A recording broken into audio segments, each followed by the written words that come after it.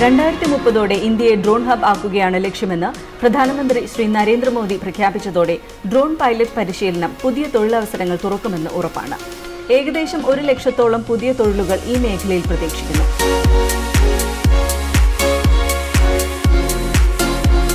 Professional drone pilot ആകണമെങ്കിൽ directorate general of civil aviation അംഗീകൃത ഇൻസ്റ്റിറ്റ്യൂട്ടിൽ നിന്നുള്ള സർട്ടിഫിക്കറ്റ് വേണം. ഇന്ത്യയിൽ ഡ്രോൺ പൈലറ്റ് പരിശീലനം നൽകുന്ന നിരവധി സ്ഥാപനങ്ങൾ ഉണ്ടെന്നിരിക്കെ നിങ്ങൾ തിരഞ്ഞെടുക്കുന്ന സ്ഥാപനത്തിന് അംഗീകാരമുണ്ടെന്ന് DGCA വെബ്സൈറ്റിൽ പരിശോധിച്ച് ഉറപ്പുവരുത്തുക. DGCA അംഗീകൃത സ്ഥാപനങ്ങളിൽ ചിലത് ഇവയാണ്: CASR Anna university Chennai, 4 institute of drone technology and research Gurugram, the Bombay flying club Mumbai, Indira Gandhi രാഷ്ട്രീയ ഉഡാൻ അക്കാദമി ബംഗളൂരു.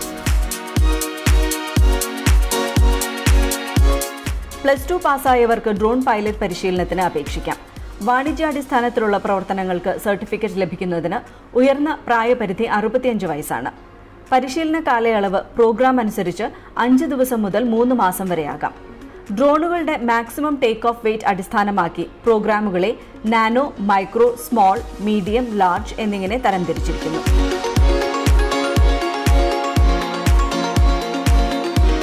ഡിപ്ലോമ കോഴ്സുകളിൽ ചിലത് ഇവയാണ്: advance professional course, aerial cinematography course, industrial mapping certificate programme, മൾട്ടിറോട്ടർ drone orientation training, മൾട്ടിറോട്ടർ drone pilot course, fixed wing UAV drone pilot course, remote pilot licence training, aerial mapping and survey, UAV engineering, UAV pilot training, basic UAV workshop, 2D and 3D mapping.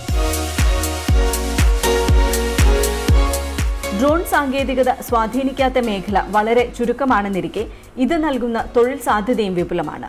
Drone ടെക്നോളജിയിൽ കരിയറിന് ശ്രമിക്കാവുന്ന മേഖലകളിൽ ചിലത് ഇവയാണ്: intelligence, കൃഷി, ഖനനം, മാധ്യമ മേഖല, surveying, mapping, എണ്ണ, പ്രകൃതി വാതക മേഖല, വിവര സാങ്കേതികവിദ്യ.